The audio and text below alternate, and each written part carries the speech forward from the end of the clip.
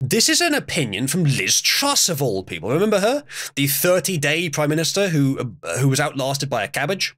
Here she is at American CPAC, I think, sitting next to Nigel Farage.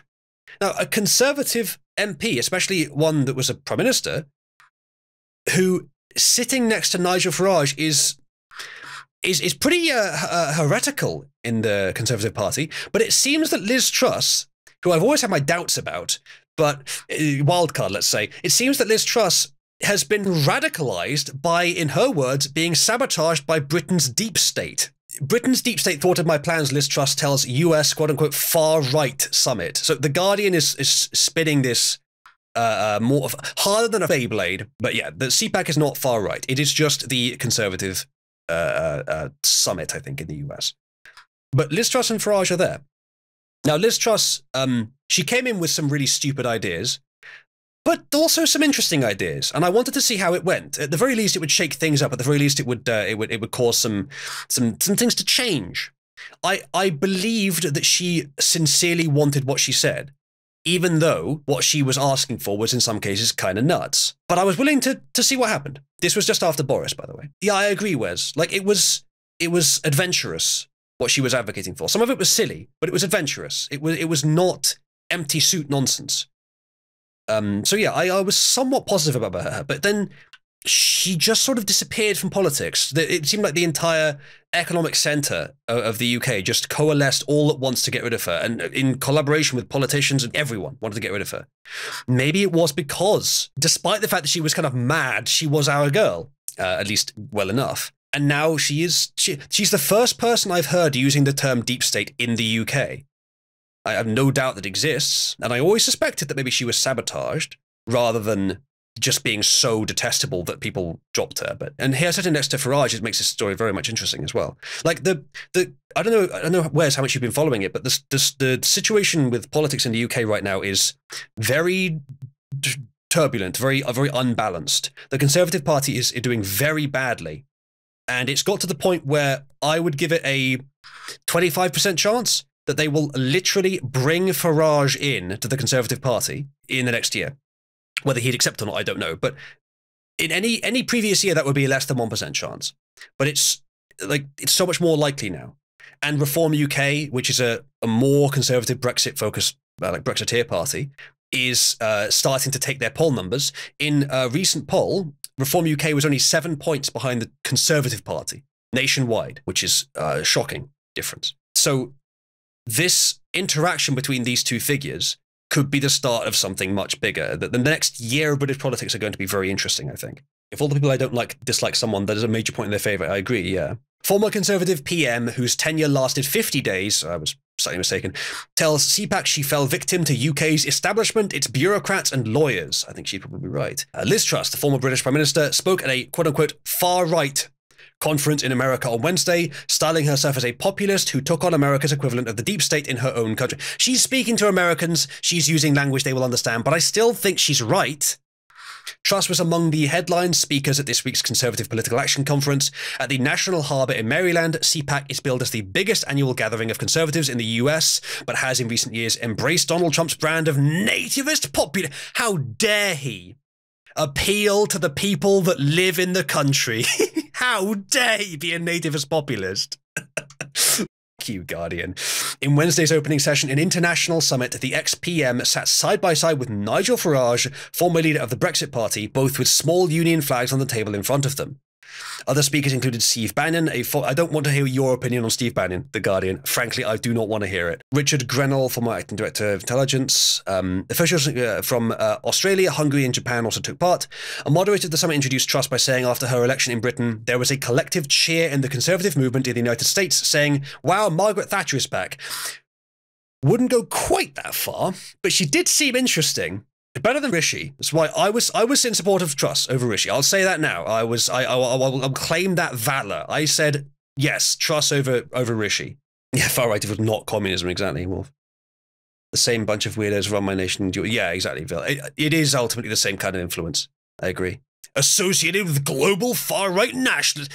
When you're calling, exactly as Jack says, when you're calling CPAC far right, what words do you have to use to describe Steve Bannon or describe Alex Jones? What kind of words do you have left? Not for the first time, Truss, whose premiership lasted only 50 days, sought to portray herself as the victim of bureaucratic forces. And was she not? The Guardian? You're among the bureaucratic forces, by the way. I ran for office in 2022, she says, because Britain wasn't growing, the state wasn't delivering, and we needed to do more, she said. I wanted to cut taxes, reduce the administrative state, take back control, as people talked about in the Brexit referendum.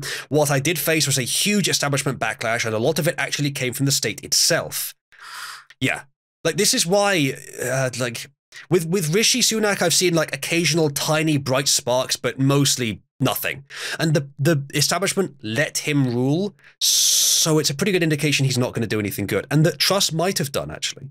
Now, the thing is that Truss, the reason I call her policies mad is that some of her policies were, we're going to borrow massively and our children will pay for it, but we're going to use the money sensibly. Oh, okay. Not sure about that. But like, if you use it to build exclusively nuclear power stations, or like nuclear power stations, infrastructure, and like things that governments should do, like military perhaps, okay, maybe that's okay. Like, it is a time of desperation, so maybe that's okay. Still, though, she did have some mad ideas. I wanted to see what would happen, though. The Fields decided to support a week-old Jewish ham over Rishi. Interesting analogy. But, yeah. An empty suit, a nothing candidate is almost the worst we could have right now.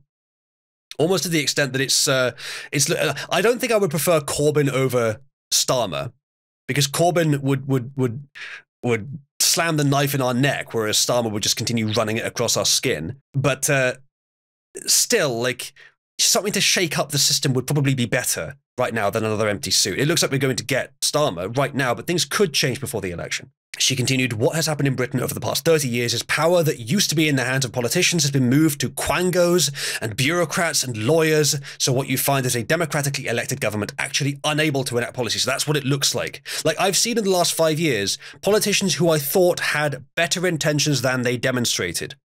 And I think that's why. Now, quangos is a term you don't have in the US, I don't think. Quasi-NGO. Quasi-non-government. It's a term I think you should start using, because NGO, non-governmental entity, organization rather, rarely are. They rarely are. Sometimes they're super governmental entities, like the WHO, for example, or the EU, indeed. But quango, quasi-NGO, meaning, quasi meaning not really, to put it simply. They are an NGO in name only. Kind of like your term rhino, which also kind of works here. Although we don't have the name, they don't want the term Republican, but still. Kino, conservative in name only, still works here. Truss was interrupted and asked to explain the meaning of quango. Of course she was. She replied, a quango is a quasi-non-governmental organization. In America, you call it the administrative state or the deep state. But we have more than 500 of these quangos in Britain, and they run everything. She went on to list the Environment Agency, Office for Budget Responsibility, Bank of England and Judicial Appointments Commission. There's a whole bunch of people. Like, this is, I think, the problem. The British system, political system, whatever you think of the British versus the American system, I know many of you prefer the American one, that's fine, but what I advocate for in the British system is its advantage at base in principle over the American system is that it is simpler in principle. But this is how you ruin that.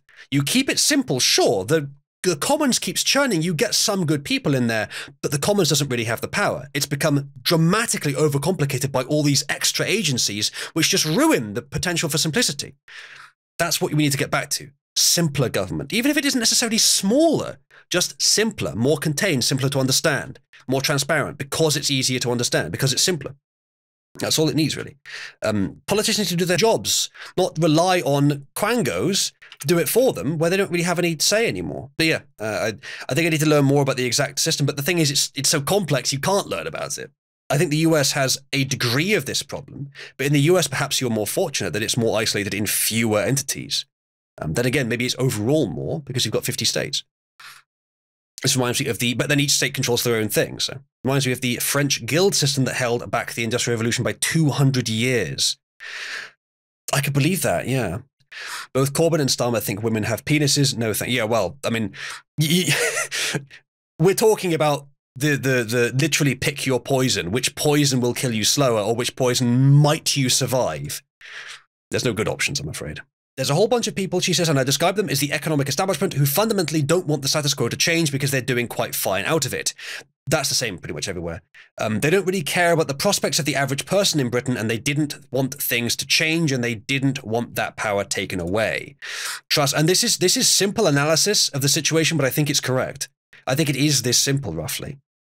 Truss added, so I think that's the issue we now face as conservatives. It's not enough just to will conservative policies and say we want to control our borders, or we want to cut taxes, or we want to reform our welfare system, because we have a whole group of people now in Britain with a vested interest in the status quo who actually have a lot of power. Now, in that situation, democracy has been eroded significantly, and so it can't be as effective. Which maybe is why Britain is seeing a slower recovery than the US. There's other factors, of course, I'm sure, but in the US, the evil people captured, to a large extent, Congress and the presidency, which is where the power truly lies. In the UK, it seems like, unfortunately, they captured institutions, quangos, and now the power should lie where the people are electing people, but it doesn't. We've been doing okay with elections over the last 5 years, but the power hasn't actually flowed through, and this is probably why. I'm not sure what the solution to that is. Actually, you know what? I know what the solution to that is. We have another form of power in this nation, which is supposed to be able to supersede Parliament when necessary. It is actually time, some of you are not going to like this, it's actually time for the monarch to say, executively, these quangos need to be repealed. You have 5 years. Repeal them by the end of it. 5 years may be too generous, I don't know. But literally afuera. If the Parliament cannot do it, the king has to. That's how our system works. Similarly to the president in the US. Now people are joining the civil service who are essentially activists. Truss said they might be trans activists, they might be environmental extremists, but they are now having a voice within the civil service in a way I don't think was true 30 or 40 years ago. So we just have a wholly new problem, and frankly, 100 political appointees doesn't even touch the sides in terms of dealing with them. And I know, chat, that I just spent several hours discussing why monarchy is not as good as democracy. But one, we do have a monarch here who has some powers, and they probably don't use them as much as they should. And two, I'm not saying that that is the ideal system. And three, I'm not against a monarch. In fact, several conceptions I've had of an ideal political system include a monarch-like figure. They're just not absolute. They're not the de facto and de jure leader. The democratically elected Congress or House or whatever does legislation. But the monarch has some degree of executive power, some overriding power to repair things if the Parliament doesn't work or refuses to function properly.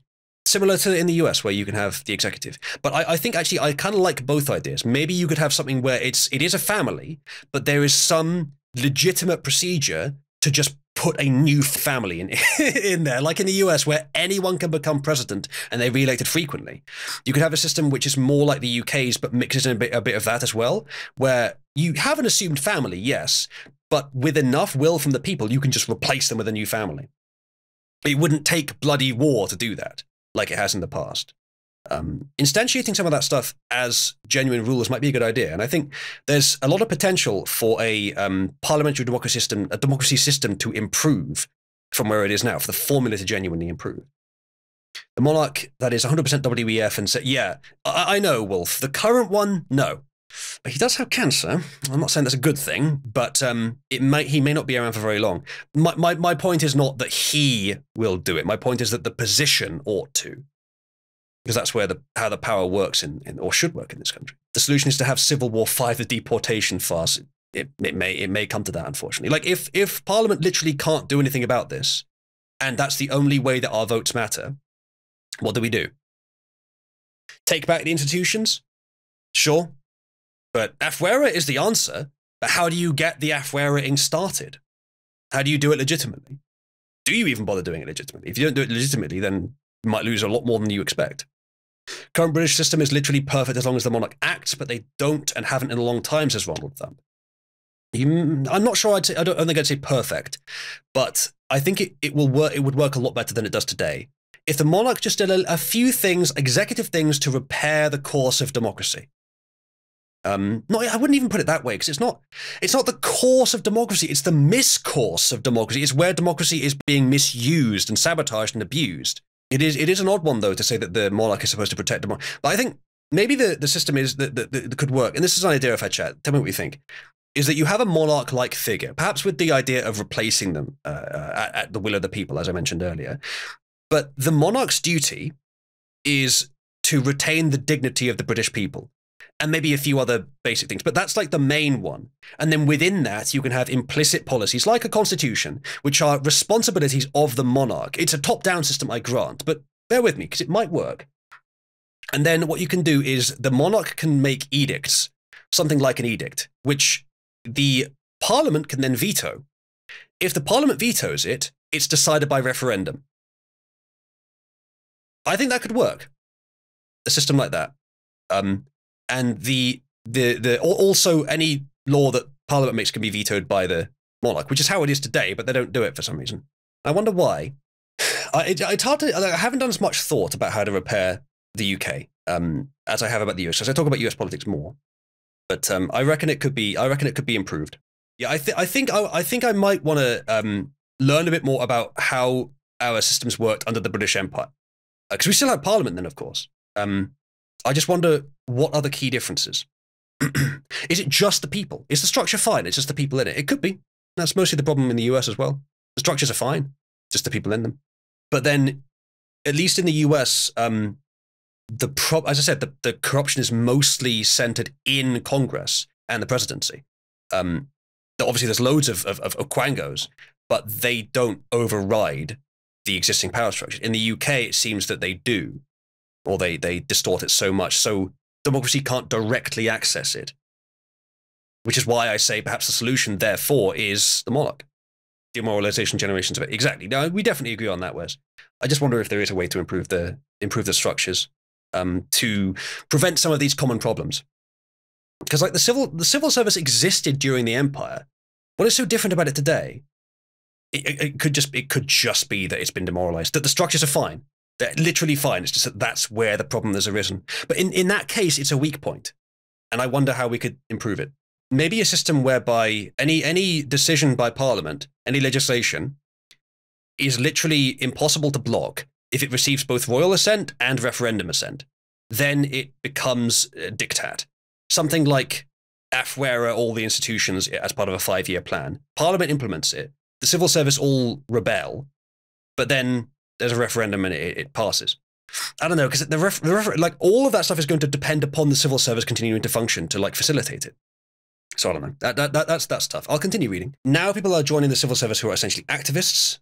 As she said, in an opinion piece published. Oh, this is a great picture. Farage has the best faces. What a fantastic face from Farage there.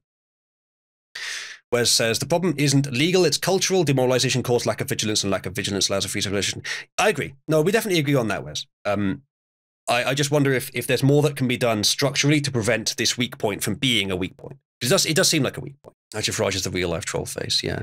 In an opinion piece published on the Fox News website, the former Prime Minister said the agents of the left are active in the administrative state and the deep state. Ladies and gentlemen, the CPAC revolution, taking back our parties. Please welcome... parties, because different countries. From the United Kingdom, here we go. The Right Honourable Liz Truss. He's right. Thank you for using the correct traditional verbiage. What's this music, though?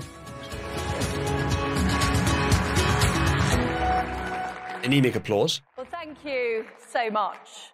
And it's fantastic to be here at CPAC with so many true conservatives. And boy, are you needed now. Because the reality is that the West has been run by the left for too long. And we've seen that it's been a complete disaster. If I had to give her some advice, she's talking too lazily and she's leaving too big gaps. What you're saying is not that important yet, Liz. Leave smaller gaps and talk with a bit more gusto, if you possibly can. On the streets of our big cities, we have people protesting in favour of terrorism, carrying placards. Okay, starting your speech with pro-Israel stuff is not where I wanted you to. It's not where I wanted you to start with. and waving flags that are anti-Semitic. Yeah, that wasn't where I wanted to start. Atrocities on October the 7th in Israel. Okay, that's disappointing. We have our borders out of control, with illegal immigrants able to enter our countries freely. We have a growing tax burden and a growing size of government, as well as some of the most powerful bureaucratic states that we've ever seen. And our energy bills are going up because of the Green New Deal or net zero, even though China is building coal-fired power stations at a record rate. I'm like, minus the Israel stuff. I'm seeing now that she's advocating for all the same ideas that Trump did, and I'm wondering, did she display this kind of policy when she was running, and I just didn't notice, or has she been radicalized since then? Yeah, 1.5 speed, please, Liz. What I want to talk most of all about today is the fact that the very basis of Western civilization is being undermined. The values, the Anglo-American values that we hold dear, that were encapsulated in Magna Carta, in the Bill of Rights, in the American Constitution. They're being questioned and undermined. Our history is being challenged. Even our biology is being challenged. Could you have imagined 10 years ago that we'd be talking about what a woman is and what a man is and having a serious argument about it? It's incredible. And yet, every issue the left win, they push it even more. They push it to even more extremes. And meanwhile, we've seen President Biden asleep at the wheel in the White House. Literally, in most cases. Well, not the wheel part's not literal, necessarily. Now, in Britain, we are one of the few countries that still have a conservative government. But the left did not accept that they... Not really. Not really. It's neo-lib with a blue tint, I'm afraid, right now. But the left did not accept that they'd lost at the ballot box. Instead, they've been weaponizing our court system to stop us deporting illegal immigrants. They've been using the administrative state to make sure that conservative policies are thwarted. And they've been pushing their woke agenda through our schools, through our campuses, and even in our corporations. Now, yeah, so it's a different strategy of sabotage in the US and the UK, both very focused on how our structures work. I thought that companies in the free market were meant to be about giving people jobs, giving people opportunities, making money, making profits, creating wealth for our country. But no, we've got a new kind of economics now in the West. It's called wokenomics. It's actually about DEI and ESG and all those other three-letter acronyms that mean less opportunities for people and less future for our nation. That's what we are facing now, even in countries with conservative governments, because of the power of the left and the power of those bureaucracies. And the left are aided and abetted by our enemies overseas. Now, that includes Russia, it includes Iran, and most of all, it includes China. Thank you. Which stands behind all of them. And what Israel is also in that list, but you're not ready to hear that yet, Liz, I don't think. And maybe not as much as China, but I think they're still in that list. What those people want to see is they don't want to just compete with countries in the West. They don't want economic competition. They want to undermine our very way of life. They want to undermine our societies. And what they want to do is they want our societies to collapse from within because we loathe ourselves, because we hate ourselves. That's what they are trying to achieve. Moralization. Our societies are literally so powerful, they cannot be defeated from without. It's impossible. They're like twice as powerful as they need to be unassailable from without. So they had to be defeated from within. And unfortunately, complacency mixed with extremely advanced propaganda tactics were enough to bring us down to this point. Is these regimes have actually been enabled by us over the past few decades. You know, we let China into the World Trade Organization, and we've allowed them to undermine free markets. As I've said, these other nations around the world that have power, they don't just have that. It's almost all been given to them by the West, taken by illicit means. It's our choice, essentially, as Western nations, how the world runs. Because the people of our nations are just, they categorically create better civilizations than the people of other nations do. So it's up to us what we do now. With their unfair practices. We've almost allowed Iran to develop a nuclear weapon. Yeah, okay, but people have been saying that for like 30 years. And it seems like we're being baited by it, Liz. I don't know. And I do think it's worth me paying more attention to UK politics. I think, like, I obviously I pay attention to politics I find interesting, and my objective is to protect the Anglosphere, not just my own nation. Those 2 points have been, I've said them many times. It's why I focus mostly on US politics. Also, it's just more exciting. But I think UK politics in the next year is going to be quite interesting. Of course, the US politics is as well, but both are worth paying attention to. And I think it's worth me knowing more about UK politics than I do, especially because I live here. So I will probably come back to this next time, or focus on UK politics more. I know that Americans are still interested in it, just as I'm still interested in American politics.